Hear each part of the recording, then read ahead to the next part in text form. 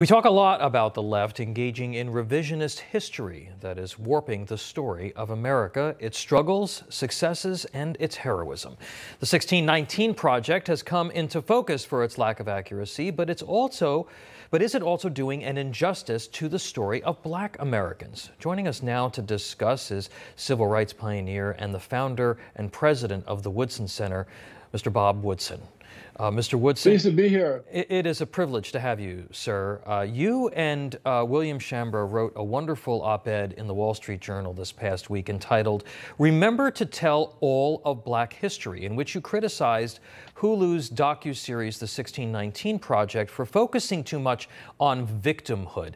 Talk to us about how we approach the topic of Black history with proper perspective. Well, first of all, thanks for having me on. I think it's a distortion. No one should be defined by the worst of what they used to be.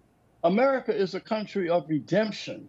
And for 1619 to define America only in terms, and through the Black experience, through the lens of slavery and oppression, is a false narrative. It's incomplete. What we do in 1776 at the center is we must show a balance. Black America succeeded. They built railroads, 2 railroads. We had 20 blacks who were born slaves who died millionaires. We had hotels. So we have to tell the true story of Black America, not just the distorted one. You know, it's like trying to assess someone's net worth by only talking about how much money they owe, their deficits. In order to get what your true value is, you gotta compare your deficits against your assets. Well, the assets in Black America has been self-determination and our history of having responded aggressively and positively to oppression. Yeah, it's just so well put, Mr. Woodson. You pioneered something called the neighborhood empowerment movement that focused on not on government programming, but on assistance that really led to real individual empowerment. There are some recent studies that show that Black families are leaving cities like New York. I think it's as many as 10%. You know, public housing is a mess. Schools are failing in a lot of these urban environments. Crime is spiking. In New York, Black New Yorkers are 23% of the city's population, but there's 67% of the homicide victims. The models that have been tried to sort of lift up the Black community, they seem to be failing. What needs to change? Well, first of all, we have to realize that many people on the left claim falsely that the problems today are a legacy of slavery and discrimination. It's not so. When whites were at their worst, we were at their best.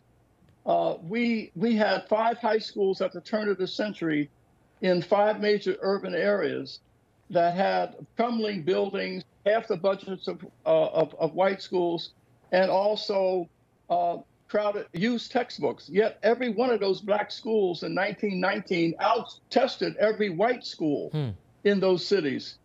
In Bronzeville section of Chicago in 1919, we had 731 Black-owned businesses, 100 million in real estate assets at a time when we're being redlined. Yeah. So the question is, if we were able to achieve these great social and economic improvements in the midst of Jim Crow, why are we not able to do this in cities for the last 50 years who've been run by Black politicians? Yeah. So obviously race isn't it? Mr. Woodson, yeah, the lives lost, the statistics are very stark when you look particularly at the inner city. Why is there this intransigence on the part of a big chunk of our politics to change the way that we approach the empowerment of the Black community?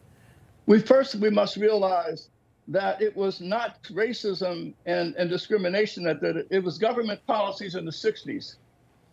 Thomas Sowell documents that poverty was being dramatically reduced between 1945 and 1965. That's right.